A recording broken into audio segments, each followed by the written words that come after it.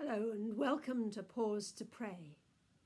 This week we are going to consider some of the main ways that God chooses to make us like our hero, Jesus, his son. As Christians, we experience the joys and the challenges of belonging to two families. It's while we're relating within our earthly family and our church family that God begins to remake us more into the image of his Son. In Philippians we read, "It's God who works in you to will and to act according to his good purpose, that you may become blameless and pure, children of God without fault in a crooked and depraved generation, in which you shine like stars." Today we'll think about our own family.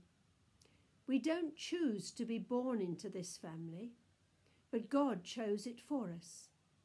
Some of us may not have many relatives now, and others have lots, but all of us are affected and influenced by our earthly family. Let's pause and remember the joys and the challenges we have faced in our own family.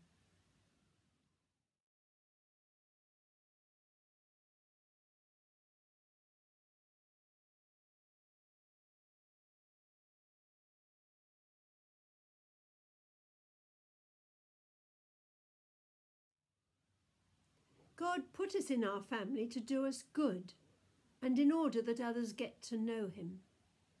Families affect our upbringing, our initial view of the world.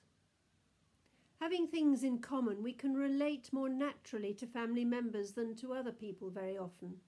At least, that is often so at the beginning and towards the end of our life. Family members often help us out in difficulties and support us when ill health strikes. They're able to tell us our shortcomings and to be very frank with us. God gives us a responsibility towards them. In Colossians, we read of God's principles for households. Wives, submit yourselves to your husbands as is fitting in the Lord. Husbands, love your wives and do not be harsh with them. Children, obey your parents in everything, for this pleases the Lord. Fathers, do not embitter your children, or they will become discouraged. In the 10 Commandments we're told, "Honour your father and your mother so that you may live long in the land the Lord your God is giving you." We are to respect each family member and never hate them. We should pray regularly for our extended family and do our best to ensure each one has a chance to understand and respond to God's love. Let's pause. What will my family remember me for when I die?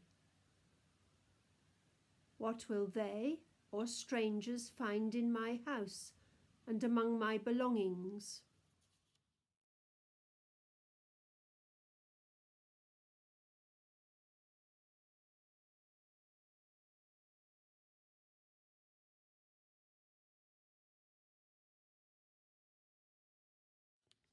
Let's pray. Thank you, Father, for my earthly family, my relatives and all you've taught me through them. Please continue to use them to change me into the person you want me to be. May the way I relate to my family glorify you, and may I continue to grow in shining like a star in your sight. For Jesus' sake. Amen.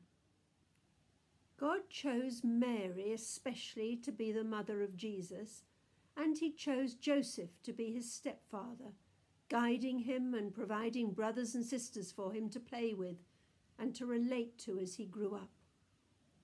As Jesus was brought up in an earthly family, he understands our family situations and challenges. So we don't need to be afraid to tell him what we face in our family.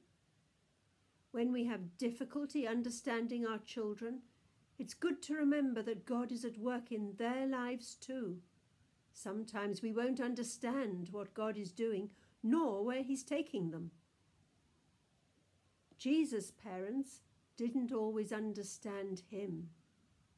Remember when, aged 12, he was lost during a visit to Jerusalem, and his mother asked, "Son, why have you treated us like this? Your father and I have been anxiously searching for you." "Why were you searching for me?" he asked. "Didn't you know I had to be in my father's house?" But they didn't understand what he was saying to them. Then he went down to Nazareth with them and was obedient to them. But his mother treasured all these things in her heart, and Jesus grew in wisdom and stature and in favor with God and man. While on the cross dying, Jesus showed love for his widowed mother by asking John to care for her. Because Jesus was both God and a human, he really understands the challenges we face in our family. During COVID lockdown and isolation, many have had feelings of weariness, exasperation, anger, misunderstanding, hopelessness, exhaustion, and despondency. We should be ready to make changes in the way we handle matters and continually ask God to guide us. If we're willing, he can turn such feelings into something of blessing for our family, something ultimately for his glory. Let's pause and think about how we have reacted to our family members, whether in our household or when we connect with them on the phone or over the internet.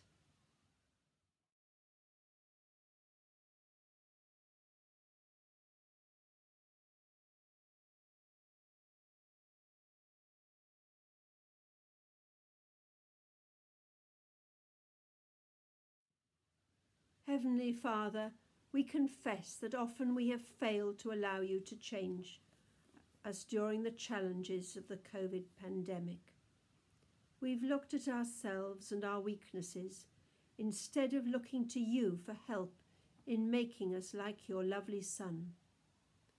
Thank you that despite our weaknesses, you are continuing to work in us to make us shine like stars in and through our family circumstances. Please strengthen us to be malleable in your hands. We ask in the name of Jesus Christ, our Lord. Amen.